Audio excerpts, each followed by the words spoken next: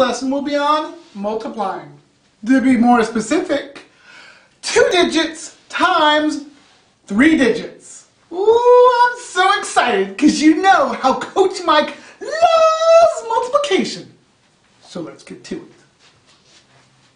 I am going to multiply 719 times 62.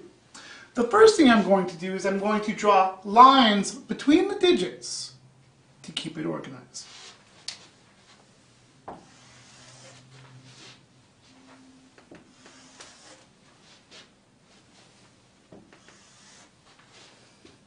Alright, I'm going to start in the ones place. 2 times 9 is 18. I'm going to carry the 1 or regroup the 1 into the tens place. 2 times 1 is 2, plus 1 is 3.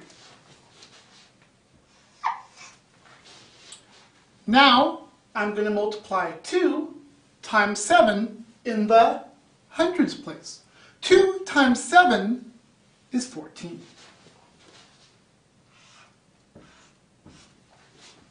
As you can see, I put the 1 in the thousands place.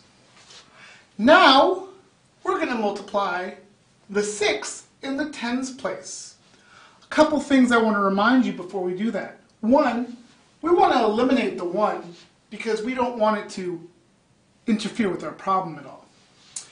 The second thing I'm going to do is, since we're multiplying the 6 in the tens place, we need to put a 0 as our placeholder in the ones place.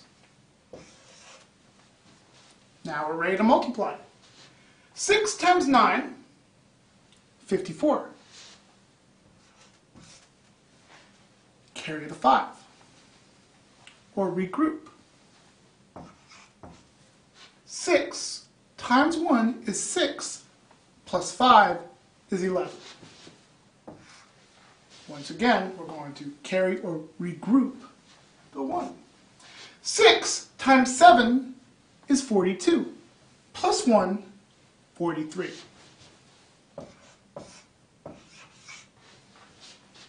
Now, we're going to add our numbers together.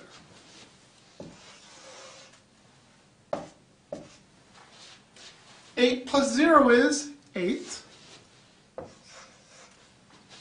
4 plus 3, 7. 4 plus 1, 5.